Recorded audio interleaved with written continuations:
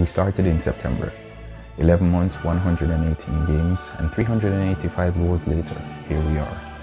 The spendthrift versus the frugal.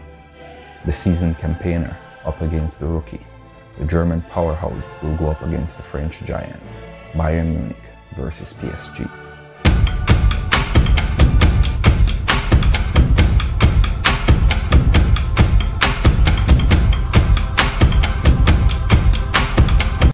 Bayern Munich has been to 11 Champions League finals. They've won only 4. Now I'll begin this episode by discussing their team and their chances of winning this year's Champions League. They have the X factor in Robert Lewandowski, but what we also need to bear in mind that Lewandowski is not the only one. They have goals coming from different aspects of the field. Serge Gnabry, he scored a brace in the semi-final, and Thomas Muller, he got a brace in the quarter-final. So the goals are distributed across each of that front 3 or front 4, if I'm to be honest. And as a result, it makes it extremely difficult for teams to cope with them, because if you place your attention on one particular player, then it is distributed to another one who's capable of finishing. They are extremely resolute. We've known German teams to be workhorses. They've always been hard-running teams. They get the work done. They don't necessarily possess lots of superstars, quote-unquote, but what they do is they put in the extra work in different aspects of the field, and as a result, there isn't a need for a superstar in the end. Bayern Munich is somewhat a replica of this. They basically mimic the German national teams, and each year that we see the German national team, it is a replica of the Bayern Munich team that we've been watching throughout the season. Now, going into this Champions League final, I'm expecting somewhat of the same. We've been seeing it throughout the season so far, and as a result, they've won everything there is to win in Germany. And in addition to that, they've scored 42 goals in this year's Champions League, albeit from only 10 games. So that's the second highest only to Barcelona 1999 season, where they scored 95 goals from 6 more games. They have the best striker in Europe at this point in Robert Lewandowski, and he will be looking to get on the score sheet once more. It is a major final, and I'm pretty sure the defenders from PSG will have their work cut out for them on the day. Bayern Munich will be going up against Paris Saint-Germain, the French giants. Now, PSG has 2 of the most promising players there is in football. Neymar, he's now 27 years old, so the promise is somewhat overdue now. He's won the Champions League before with Barcelona, and since leaving Barcelona, this is the first Champions League final that he's been to. So there was a lot of speculation when he left that he was killing his career by going to France, which I think it was a step downward personally. I think he didn't develop as much as we, the fans, would have loved to see him.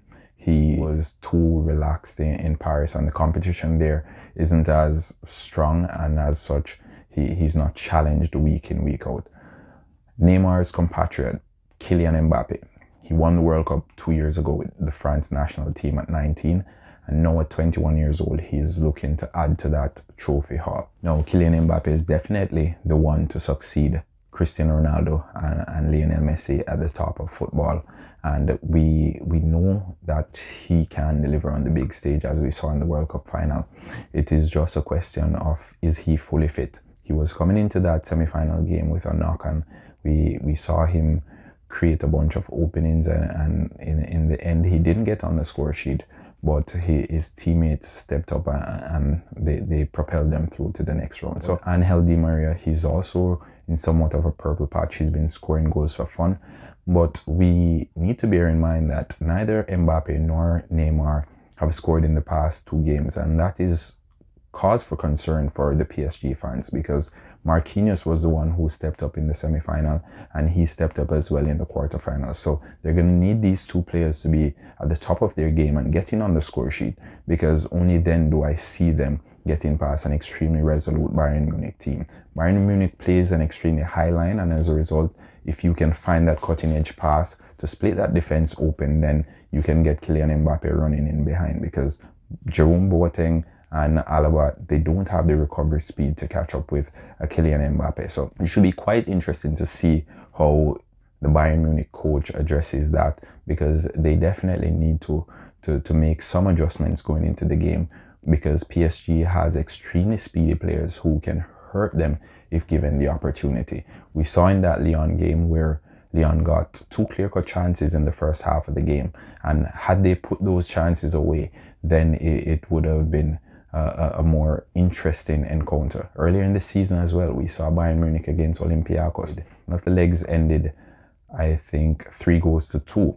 And in that game, it's the same highline that they played, and Olympiacos made them pay. But in the end, Bayern Munich had more quality players and they were successful as a result. So we need to keep an eye on that aspect of the game. Also, we need to keep an eye on the matchups. Kylian Mbappé will be going up against Alphonso Davies, who's now touted as the best left back in the world. I've seen quite a lot of him, but I don't think I'm ready to give him that honor as yet. But what I can say, he's an extremely good player and he has great things ahead of him.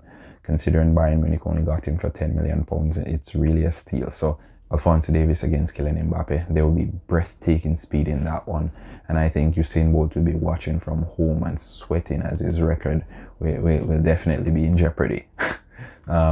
We also need to look at Thiago versus Robert Lewandowski. Thiago recently touted to be joining Chelsea at the end of the season. He's now 35 years old and he's deemed with the task of marking Europe's most prolific striker. That in and of itself is a matchup to be paying keen attention to.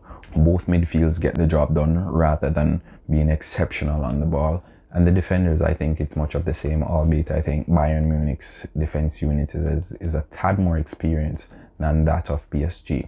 So overall, I think Bayern Munich will be the favorites going into this one, and they're my pick to be victorious. However, I think PSG has a really good chance of winning their first UEFA Champions League trophy. Overall, I think it will be a really intriguing matchup, but I think Bayern Munich will be victorious because they operate more as a team rather than focusing on individuals. I think PSG's team, they rely too heavily on Kylian Mbappé and Neymar, and although Di Maria has been stepping up off late, much attention doesn't need to be paid to him, because if they cut the service to Angel Di Maria from Neymar, or even cut off the runs from Kylian Mbappé, then PSG will definitely be in trouble. But all in all, PSG has a really good chance at winning their maiden UEFA Champions League trophy this year, because as I said before, Bayern Munich will give them opportunities. So if they can convert those opportunities from the early parts of the game, then they should put themselves in a pole position